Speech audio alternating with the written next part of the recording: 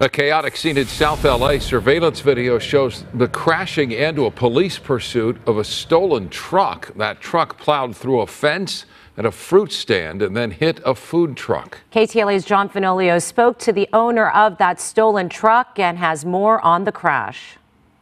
Good evening, everybody. That stolen truck actually crashed right here, narrowly missing this food truck. Tonight, you can see business is back up and running, but this was an incredibly close call. A police pursuit ends in a violent crash in South LA.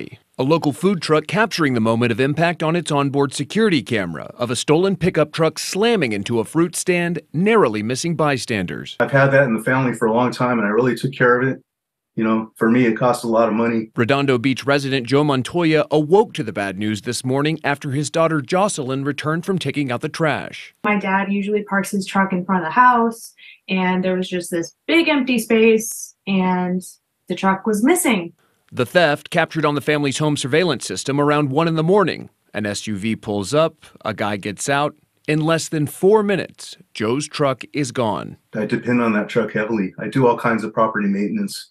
Around 1 this afternoon, LAPD is alerted to a LoJack signal on a stolen vehicle on the 110 freeway. Officers pursuing the pickup for a short distance before the suspect crashes on the 400 block of West Vernon Avenue in the Vermont Square neighborhood. Sky 5 overhead moments after the crash. Montoya stunned to see KTLA's footage of his truck on social media. The truck being on the news and the footage that you guys showed, it is a 99, so it's older.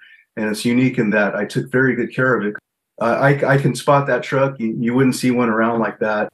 The truck all but destroyed after impact. Montoya says the next few months without it will be difficult.